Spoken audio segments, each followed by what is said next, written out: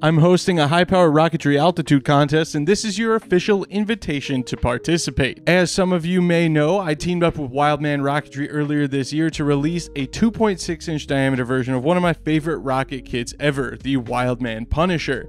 So I thought, what better way to introduce it to the world than by hosting a contest at one of my favorite launches. That would be Airfest in Argonia, Kansas. I know a lot of people bought these rockets, so thank you very much for picking one up. And if you have the rocket, you're more than welcome to participate in the contest. But I thought maybe I should go over the rules. This contest has been announced for quite some time, but I decided that I should make this video to make sure we are all on the same page here, because I keep getting a lot of questions and I have to make some answers. Make some answers? That's not the right word. I'm looking at myself in the camera. I'm not thinking while I talk. Someone said my microphone was big. They're like, oh, I like the giant microphone. This is a normal size mic. It's an SM58. It's as standard as a microphone could possibly get. I'm getting off topic here. The first thing you should note is that if your rocket is going to go over 20,000 feet, you need to submit a high altitude application at cloudbusters.org. The link will be in the description to do so, and I know what you're thinking. 20,000 feet is almost impossible with the 2.6-inch Punisher, but for those of you that are really convinced you have it in the bag, I have some news. I know of at least one high altitude application that's already been filed for this contest. Do with that information what you will. Now, let's talk about the rules of the contest, and I will note quickly that if you have any further questions after this video, there is a link in the description to the Rocket Vlogs Discord. It is free for everybody to join, and that link will be in the description, okay? So I'm gonna have to update it because I let it expire every 7 days so we don't get a bunch of spam, because I don't really have time to full-time moderate a Discord group. Anyway, let's get into the official rules of the Rocket Vlogs Airfest Punisher 2.6 contest, which, by the way, has a grand prize courtesy of our friends over at Wildman Rocketry. It's a 6-inch Punisher kit, the ultimate Punisher with a 98mm motor mount.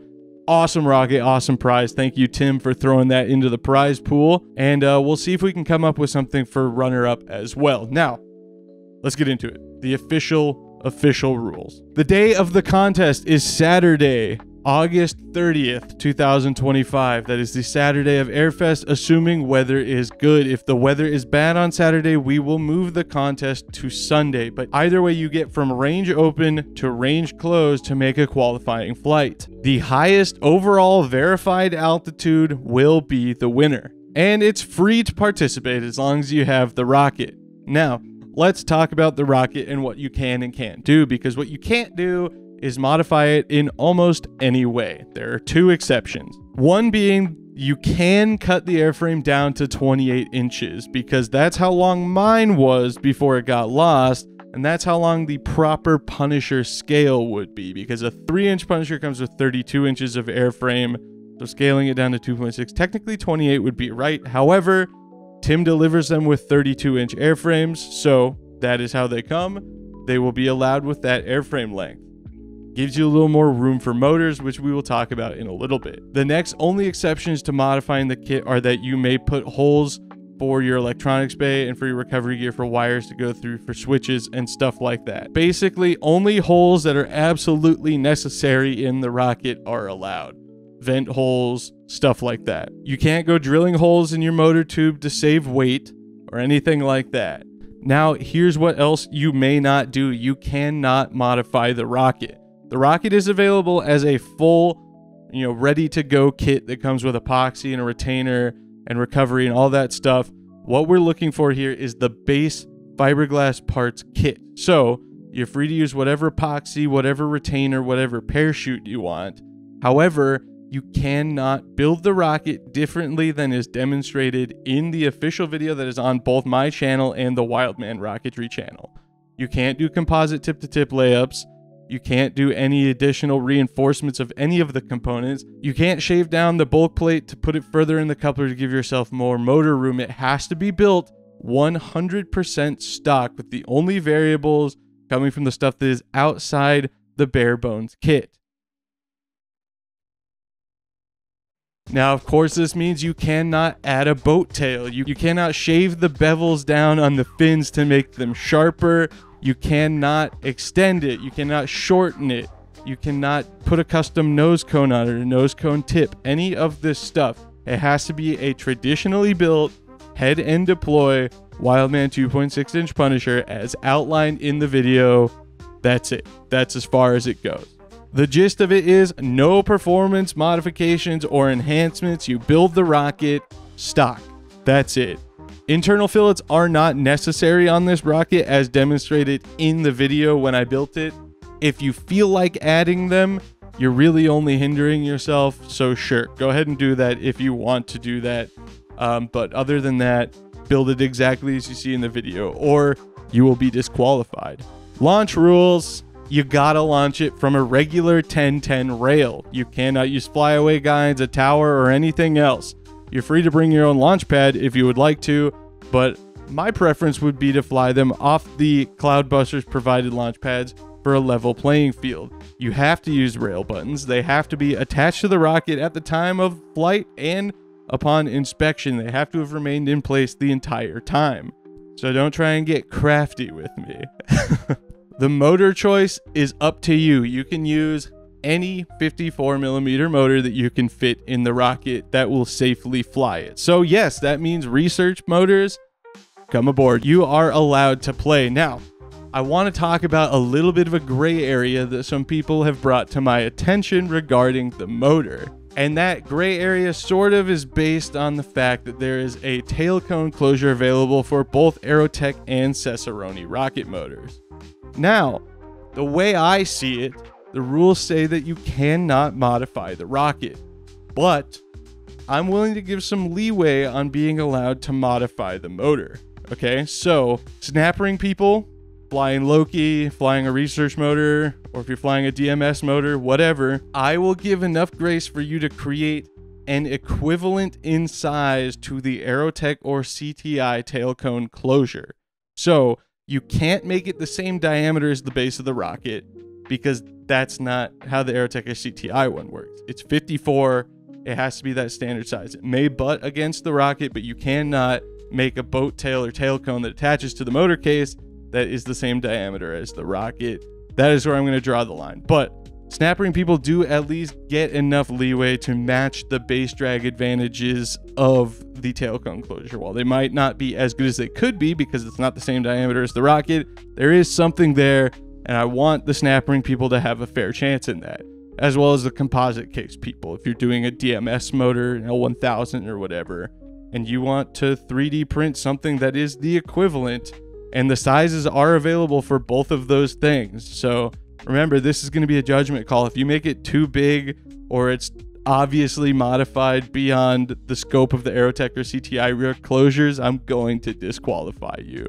But in terms of modifying motors, go nuts. You want to take an L1000 and put a huge expansion cone on it. If you think the motor will work, give it a shot. By all means, do what you got to do. Like I said, the contest window is going to be waiver open to waiver close of the competition day, which is slated to be Saturday, August 30th, 2025, with our backup date, of course, being that following Sunday if Saturday isn't good enough. Waiver open to waiver close. I don't care if your rocket worked great and you got it back and you show up 1 minute past the waiver closing, 1 second, then you are disqualified. Your flight does not count. Speaking of flights that don't count, the rocket not only has to be returned in the window, but it has to be brought to me, the judge. Also, if you want to help me judge, I'm looking for a couple volunteers that might be willing to help. That would be awesome. I'm trying to rope Taylor and Shane into it as well, but we will see how that goes. Send me a message, rocketvlogs911@gmail.com if you're interested. The rocket has to come back intact and flyable again. Cracks and fillets, zippers, anything that would disqualify a certification flight is going to disqualify your entry into this contest. We will be accepting GPS, accelerometer, and barometer based altitudes. So really any commercially available electronic system is going to have an altitude that we will verify. But I would like you to recover the rocket and take the electronics bay apart in front of me, okay? I don't want to have to like really hunt people down for this.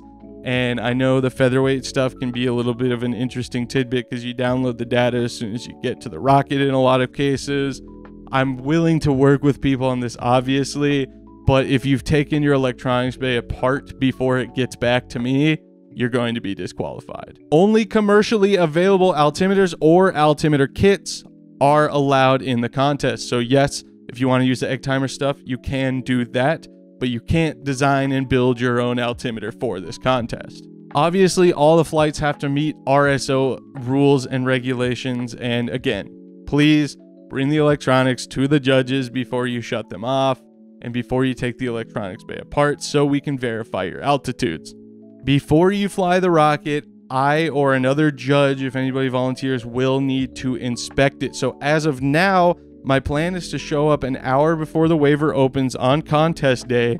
That way we can start checking and approving people's rockets if they want to fly as soon as the waiver opens, which I assume most of you will want to do. I'm planning on making a video about it as well, so if you guys want to talk about your rocket on camera, talk about your motor, whatever else, that'd be cool. Just let me know ahead of time. Like I said, link is in the description to the Discord. I'm going to do my best to keep updates on the plans for this contest in there. That way we have a good point of contact, and that's usually the easiest way to reach me. Again, like I said, if you have any other further questions about the contest, no, you cannot modify the rocket. Now, I don't want to scare anybody off with reporting that one person has already put in paperwork for over 20,000 feet, because remember, they have to find the rocket and they have 1 day to do it.